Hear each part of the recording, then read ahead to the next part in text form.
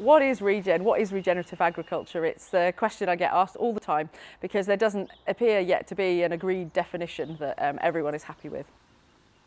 So regenerative farming is it's an ethos, really, isn't it? It's not a set of rules. It's so individual. It's an ethos where you're looking to regenerate the soils and really understand a complete cycle of farming. So you need to be balancing and creating healthy soil creates healthy plants, creates healthy animals, creates healthy food.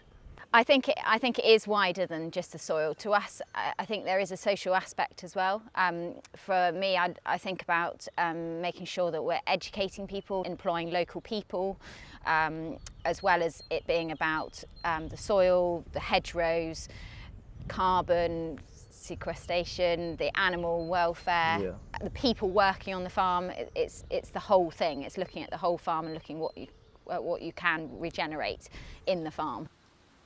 It's been seen as very niche and unique and not relevant for the mainstream. But I think with the challenges that we've seen coming, realising that actually some of that stuff is relevant for the mainstream, and how can we transition that? And I think that's where Arla has a unique position because it's farmer owned, so they can be the ones driving the change, and then kind of being key and owning that conversation with customers about why regen is great and what change is happening on their farms in order to have food produced in a better way.